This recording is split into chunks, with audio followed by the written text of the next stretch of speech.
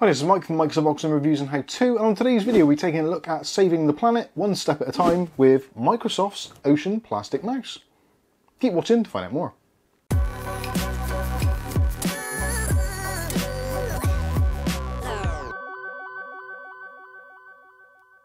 Okay, so in today's video we're taking a look at Microsoft's stab at basically cleaning up the ocean one little bit at a time. This is Microsoft Ocean Plastic Mouse. This is basically a Bluetooth mouse based pretty much essentially on the Microsoft Pocket Bluetooth mouse, but they've changed the outer shell. So they've basically used about 20% of ocean recyclable plastics, which I think in some respects should be applauded. Although, let's be honest, it is only 20%. That leaves basically 80% of the rest of it being just regular plastics. It's a step in the right direction, but I think they're possibly over-egging their green credentials there somewhat, but let me know what you think in the comment section. I'm sure this is actually going to be one of those very polarizing products. Anyway, so what is this mouse? Bluetooth mouse, pocket sized, very, very lightweight, around about 84 grams with the battery. Works on Bluetooth 4.0, 4.2 and Bluetooth 5.0 in the low energy mode, so it's going to save yourself some battery. Talking of batteries, takes a single AA battery, which they quote can last up to 12 months, so certainly you're going to be saving some energy there. The Bluetooth has a quoted range of somewhere in the region of about 10 meters, although they do stipulate that in some office environments you may be reduced down to 5 meters, but realistically, who's going to be using a mouse 5 meters away from their display? Certainly not me. So we're going to go ahead now, do a quick unboxing of this and show you what it's all about. There are some practical tests towards the end of the video, so if you want to hear what the switches are like, what the sensors are like, and also what the accuracy is like, then keep watching to find out more. So starting off with the packaging, now also being somewhat of a green type product, all the packaging is completely recyclable and is basically kind of wood pulp and cardboard. The outer packet itself is actually cardboard as well, and on the front obviously it says what it is, Ocean Plastic Mouse. Shell made with 20% recyclable ocean plastics, and you can get a good idea of what the product actually looks like. More of the recycling blurb on the side there. On the back, yep, you guessed it, even more recycling blurb. There is actually a little tear off, which I've already done to actually open the box. So there isn't any plastic film or anything on this. This is literally how it comes. And yeah, that is pretty much it. So taking this bit off, just unclip that, and then the whole box kind of comes apart. So it's actually nice, totally recyclable. The actual inner carton itself, again, totally recyclable and has got the Microsoft logo embossed. And also on the back, it's got their recyclable logo there, which is basically plastered on the mouse as well. So this is just cardboard, very much reminiscent of kind of Apple packaging, around about this sort of the 4 and the 4S kind of range, that sort of thing. Does the job, and you can see we've got the mouse in here as well. You do also get an extra load of paperwork, as you'd expect with products these days. So you get your regulatory stuff, and also you get a little pull-out pamphlet, which again tells you how to set things up and basically tells you even more about how much they've saved the planet by using recyclable plastic. Maybe just have a QR code. You don't necessarily need all of this stuff. You're trying to get across a green message. Maybe ditch some more of this. So let's take a look at the mouse itself. Now the mouse itself is actually relatively small. Dimensions I'll put on the screen for you now, but you're looking at 100mm by 58mm by 38mm. So this is actually a relatively compact mouse. Going to be perfect for those of you with laptops and traveling around, etc. You can just tuck this in your bag or in your pocket, something like that. It's going to be absolutely fine. Again, because it works with Bluetooth, it also supports Swift Pair technology, which is built into most Windows devices these days, from Windows 10 upwards, I believe it is.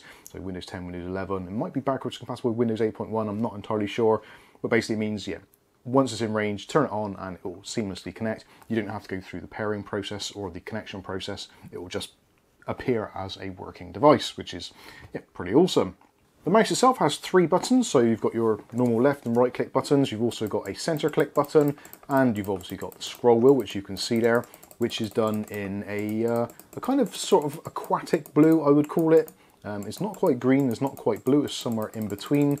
But certainly is actually a very nice partner, so if you are trying to save the planet somewhat, maybe consider pairing this with one of Microsoft's older keyboards. It actually does look quite nice together. So anyway, looking closer at the mouse itself, so you can see we've got this kind of speckled design on there. That is due to obviously the recycled nature of it, so obviously recycled plastics aren't perfect in their colour. I guess if you go for certain colours, possibly you could get away with it. I think it's actually a really nice design. The plastic itself is actually a very unusual kind of satin finish, and actually it's got a really nice grip to it. You'd expect it to be relatively shiny, being obviously it's plastic, but there's a really nice grip to it, and it does feel particularly nice in the hand. And it's comfortable for all types of use, so whether you're a claw grip, palm grip, all that kind of stuff, you shouldn't have any issues at all. So on the side we've got there's a very small indentation there for grip, and also you've got the Ocean Plastics logo on the side there. On the back we've got the Microsoft logo, on this side nothing at all.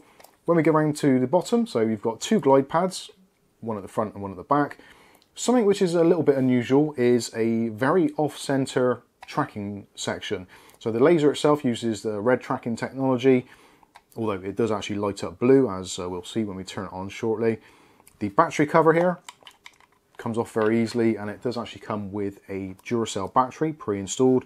All you need to do is to remove this little plastic tag, and then it will become active. To turn the device on for the first time, you can press the button for a second and it will basically come to life.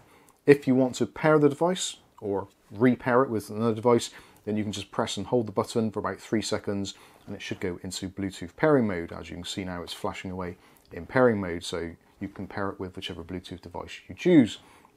Something it doesn't come with, which is slightly unusual I guess, but kind of a sign of the times and also keeping down costs and recycling, it doesn't come with a Bluetooth receiver. So if you want to use this with a non-Bluetooth device, you are going to have to splash out on a Bluetooth dongle of some sort. They are relatively cheap. You can pick them up on things like AliExpress for somewhere in the region of about £1, or you can pick them up on Amazon for a couple of quid. Turning the mouse on and off, very simple. All you do, just press for a second and it turns off. For those of you worrying about saving your battery, like I said, they do say that the battery can last up to 12 months.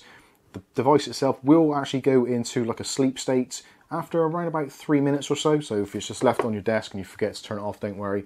It will go into a kind of hibernation mode and won't drain the battery particularly at all. Just move it or click it and it will come back to life, as you get with most wireless devices these days. When it comes down to the specifications, we don't get this listed out as if it's some sort of gaming mouse, which well, clearly it isn't, but we do get a listing of 100 points per inch for the actual movement speed, and tracking speed is up to 30 inches per second, so yeah, it's absolutely fine. The red tracking laser, or the laser they're using on there, is good for what they say is 4000 FPS, which I guess you'd call it 4000 DPI, but yeah, it doesn't feel like a gaming mouse, let's put it that way. So is it actually any good in use? So I actually quickly fired this up and did the mouse accuracy test, and let's have a quick look at that now on the screen. So you can see here, this is a 30-second test, just seeing if I can click the points on a screen. Now generally I don't do particularly well on this anyway, because I'm not particularly fast, although I did find the mouse to be actually quite responsive and the click was very positive. Pretty much 100% accuracy on the actual clicks itself, although I did find the mouse a little bit more, well, let's say less agile to move around quickly from side to side. So certainly for gaming purposes, you're probably not going to enjoy it a great deal, although obviously you can use it as a gaming mouse should you wish to. If you're looking specifically for a gaming mouse, this is one you probably want to avoid. When it comes to normal Windows use, it's absolutely fine. It pairs very easily. Go into settings section, go into Bluetooth, add Bluetooth device, picks it up as a Microsoft Ocean Plastic mouse, and you can do all the usual things. You can swap the left, right mouse buttons, all that kind of stuff. You can also change things like your scrolling speed, and also, for me personally, I increase the tracking speed a little bit because I'm used to gaming mice. You can also, if you want to, which is, yeah, whether or not you want to or not, I don't know. They do actually have a Microsoft Ocean Plastic theme, which you can install on your PC to show everybody your green credentials. Although, whilst I was trying to install it, it told me that my Microsoft account was installed on way too many PCs, so it wouldn't let me do it, so I can't actually show you it. So that is, yeah, that is the Microsoft Ocean Plastic mouse in a nutshell, really. It is a super compact, super reliable mouse, and it's got obviously great battery life. It's a step in the right direction in terms of recycling, although for me personally, I think 20% is probably a little bit too little. They should have aimed for more than that. I like the fact that they've used pretty much all recyclable packaging, and even though there is those card inlays for instructions, etc., at least they're paper and cardboard, so they can be easily recycled, although they could have got rid of them altogether and just stuck a QR code on there. Maybe that is down to EU regulations, I'm not entirely sure. But certainly, yeah, like I said, it's a step in the right direction. The one thing it does highlight, though, in my opinion, is the fact that this is basically Microsoft's only ocean plastic bit of kit. They make a lot of stuff. You've got the Surface range, you've obviously got all their other peripherals, keyboards, mice, joysticks, all that kind of stuff. They are a pretty big provider of technology and obviously peripherals, that sort of stuff. So it'd be nice to see them increasing this, maybe going to a 50% ocean plastics and maybe increasing the range. Maybe they will, maybe they won't. We'll see how things go. Personally, for me, I think if you are looking to save the planet one bit at a time, probably one of the best ways of doing it is actually, rather than going out and splashing it on a brand new keyboard, maybe try using one of Microsoft's own older keyboards. You might find you actually like it. I certainly do. Anyway, not a bad mouse. Price-wise, we're looking somewhere in the region of about £20 here in the UK. There are often rebates and offers on, especially on Microsoft's own site. I'll put some links for those in the video description. But let me know what you think about this in the comments section below. I've got to be honest with you, it feels very much like one of the slightly cheaper Logitech mice that comes with like maybe the MK270 kit. A little bit higher quality and possibly well built, but certainly in terms of actually feel and use, it does feel very similar to that. Whether or not it's worth the £20 price tag, I'm not entirely sure, but certainly it isn't a bad product, but it isn't anything to get too excited about. Anyway, I've been Mike, this is Mike's Unboxing Reviews and How To, and hopefully we'll catch you in the very next video. Thanks for watching.